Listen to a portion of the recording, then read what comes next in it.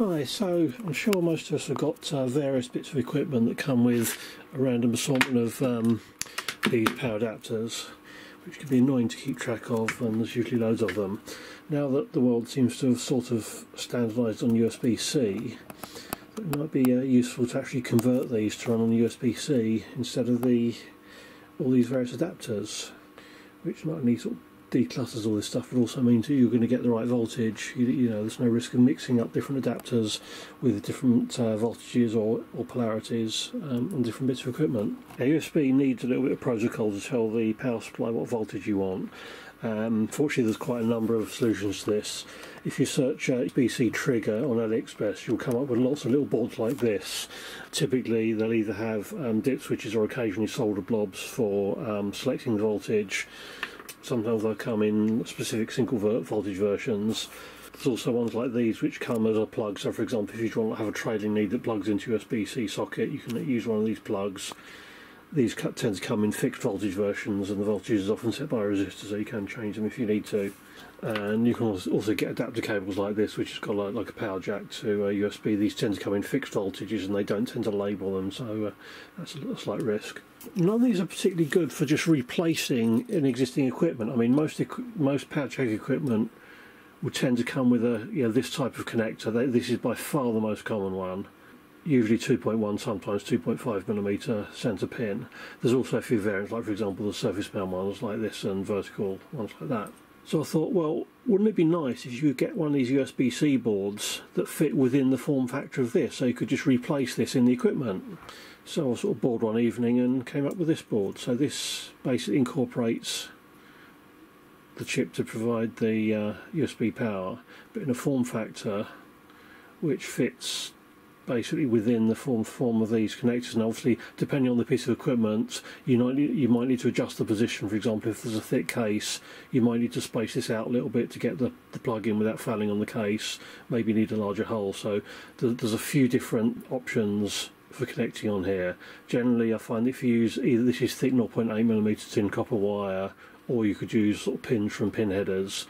And if you use two of them, because obviously the connector will generally have a slot, so there's enough space to actually get this double wire in, and that will generally be strong enough to actually hold it without anything additional. But of course you could add some, just epoxy it down, or maybe make a sort of 3D printed enclosure to give that some mechanical support. And there's a number of connection options on here. There's sort of basically 4 pads of positive and negative, so depending on whether it's a centre positive or centre negative, you can basically just turn the thing the opposite way around. So on this one, this is negative and this is positive.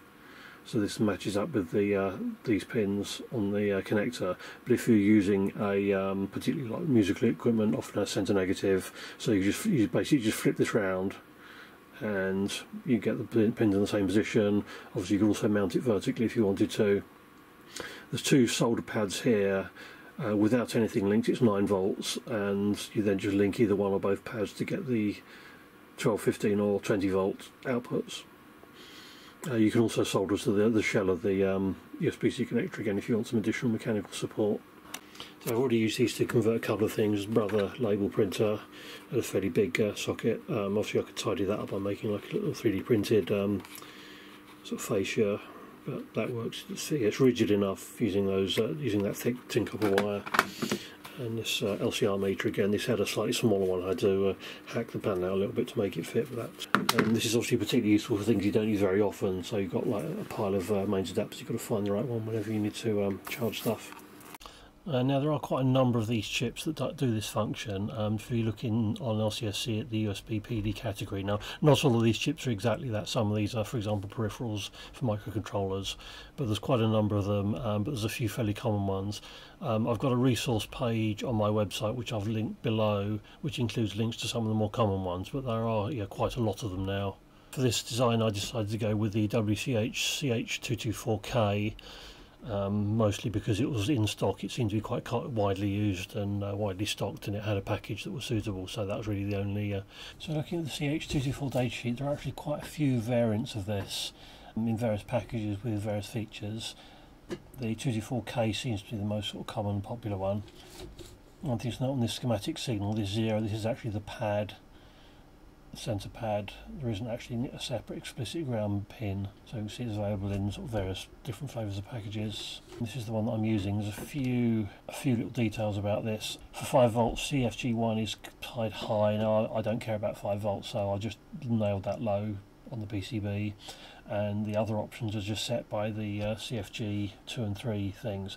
One thing that's really annoying is these pins do not have internal pull-ups, so they have to be either explicitly tied high or low, or need external pull-ups to VDD, which I've put on the board.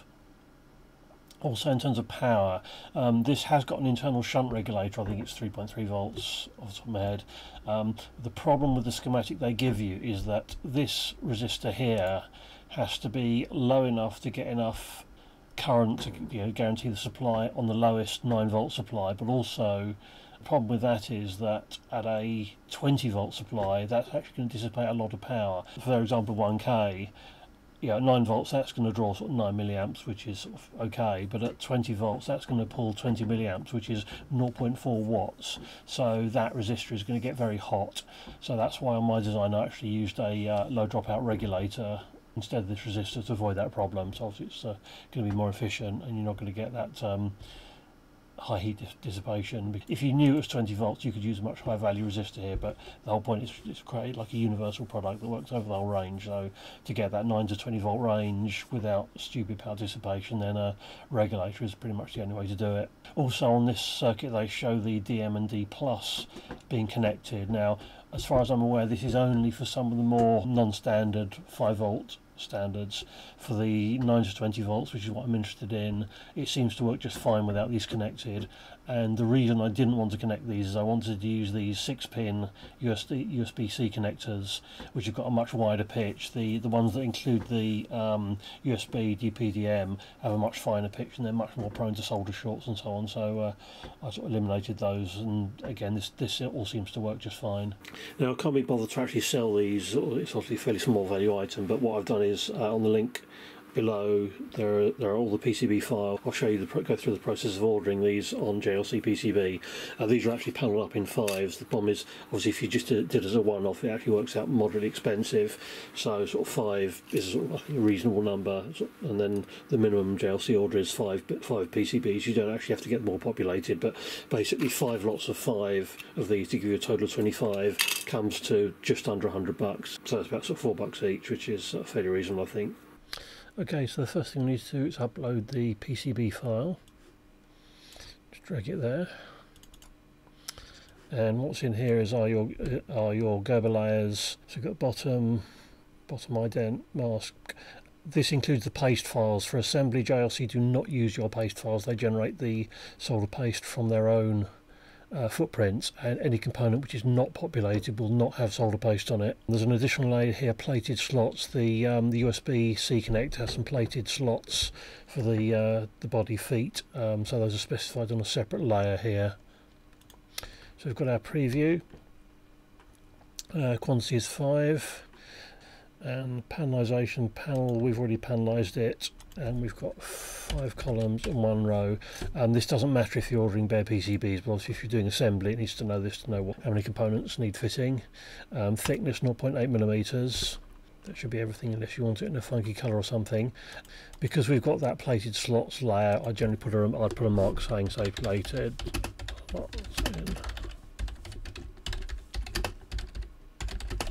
Just to make sure they see that. So now we click on PCB assembly. It needs to know which sides now. This is going to be both sides, and we have to specify the standard service, not the economic service here. With standard you can also specify if you don't want all the PCBs assembled, you can only assemble some of them here. Everything else should be correct with the default settings. So go next. Now I'm not actually sure what this screen does. It just shows the PCB. I don't really understand why they put this screen here. It doesn't actually seem to do anything. So now we need 2 files, the BOM file and the CPL, component location file. So this is what these look like. This is the BOM file. It needs these 3 headers. I think it pretty much ignores any other headings here. So we've got footprint, component designator. Now, one important thing, when you've got multiple components, there's two ways to specify it. Here's one, for example, R1-3 for R1 to 3. You can also do R1, R2, R3. What you can't do is R1, 3. It doesn't understand that, and it will complain if you do that. So these can be values, or for example, here's some LCSC or GLC PC part numbers. There's a generic part number here. All these seem to work okay. One important thing though is do not leave any cell blank. I've had some really weird things happen with blank cells. It's like it's screwed up the formatting of subsequent columns and all sorts of things. So even if it's just some rubbish or placeholder or something, make sure there is something in every one of these cells. This is the CPL file, so this is basically designator, which layer of the board it's on, and the midpoint of where the midpoint. So some software will just show you the centroid of the part. The software I use has explicit pick and place points in the library. So for example, if you have parts that have offset pick points, it will deal with that. The rotation, I've never quite got to the bottom of what the JLC's reference point is for rotation. My component libraries are set up so that the zero rotation corresponds to the way the feeders on my machine work. If you define sort of you need to apply consistent change to that, you can just do that by a simple formula. So for example, if we needed to add 90,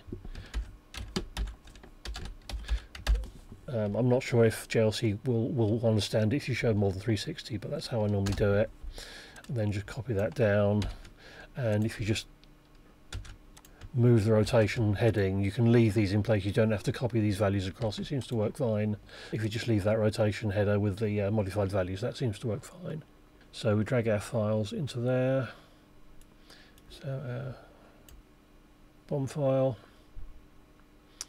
and our CPL file. Right. One word of warning, of course it's not doing it here, but if you click on that process immediately, it will sometimes pop up an error. That's not actually an error in the file, it's because it hasn't quite processed or uploaded the files properly. So it's always best just to leave a couple of seconds before you click that icon, just to give it a chance to upload it. This took me ages to figure out because it kept throwing errors back, and it actually wasn't an error at all. It was just simply that it hadn't processed the file yet. Here we've got the list of our bill of materials. Now I've already gone through this once, so I know everything's in stock and valid.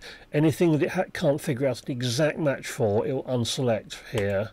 So because we know this is exact, so for example it will say it doesn't exactly match, and you give the option to check the component spec. If you just mouse over here, it will show you the full component value. So yeah, absolutely check every single one of these, because it could well get things wrong. It could get the package wrong, so you really need to go through and check every single one of these. If it's got it wrong, if you click on search here, you can then type in searches for different parts. It'll start off with a reasonable guess, but you can type in numbers. What's weird though is this search can be very strange. Sometimes you can type in an LCSC part number and it doesn't find it, but if you type in the generic part number it does. So sometimes you need to do a little bit of trial and error to get it to find it. But say, because this I've already been through and sorted all these files out, this should all upload okay, but it may be that for example if parts go out of stock, then you might need to tweak these. These quantities, these will sometimes add additional parts. For example, for smaller parts it knows there's some wastage, for example at the where they cut the tape, so it will generally add the wastage figures here. This total cost is the complete cost of all the boards, which is slightly annoying. I'd prefer it if it just gave the per board price. But this is really the important screen to spend time on and go through every single part, make sure it's correct. So go next, and now this is where it's basically confirming all our placements. We can zoom in and use the right button to scroll around. So here, for example, we want to check that all the polarities are right. They're fairly good at sort of showing all the pin 1 marks on the components. And for example, you can change, for example, again, I've been through and checked and fixed all this, but you can sort of change rotations. One thing which is really annoying though, which it does completely wrong, is if you, for example, you wanted to change the rotations on multiple components. So it's control click. So what you'd want it to do is rotate those individually. What it actually does is it rotates both of them, which is completely stupid and absolutely ridiculous. But you've got a lot of one part that needs rotating. It's probably best to go back to your CPL file and rotate them there rather than do it here. You can flip between sides, And we can see here we've got our USB-C connector. One thing I found is actually quite good. It's not on. I don't think you can see it on this board, but let's just try. If we just use this jog to move it up, where you have parts that have pins that go through holes in the PCB. I think 'cause it hasn't picked up the slots in this preview, it's just showing the holes, but it will actually show the parts showing through the holes in the board. So if you need to line a component up with holes in the PCB on the other side, you can actually do that, and it does actually show that through the holes, which is quite nice. But because this doesn't have the slots, you can't actually see that. So that's basically it. You make sure all your parts are in the right place, make sure they're the right way around, and then just go to next, and that will now give you your price, and you can add it to your cart and place the order and away you go. This is a description. This is for customs purposes. I don't know whether there's any difference in terms of what the actual charges are based on category. One other word of warning, if you look up here on weight, it tends to quite often vastly overestimate the shipping weight. On small boards it's not ridiculous, but on long boards in particular it can sometimes sort of default to using dimensional weight, and you get some ridiculous weight values. If that happens, send them an email saying, you know, please reweigh this before shipping it. It would be nice. I'd like them to actually have an option here where you could actually tell them to not charge you for the shipping until they've packed it and actually weighed it. But you know, I have in the past emailed them and they've reweighed it and refunded an excessive estimate. And that's basically it. There's an option here down for the turnaround time, and then just save the cart, pay for it. So I hope some people will find these useful. There's a link down below to my website with resources, PCB files, etc. The PCB is not done in KiCad, I'm afraid. It's done in PCAD 2006, which will import into Altium, but it's a very simple board. If anyone wants to redraw it in KiCad, I'll happily add it to my website if you want to send it to me. But so you can just use the turnkey manufacturing for JLC just to sort of order some, and it wouldn't surprise me if these appear on AliExpress at some point in the future, which would probably make them even cheaper.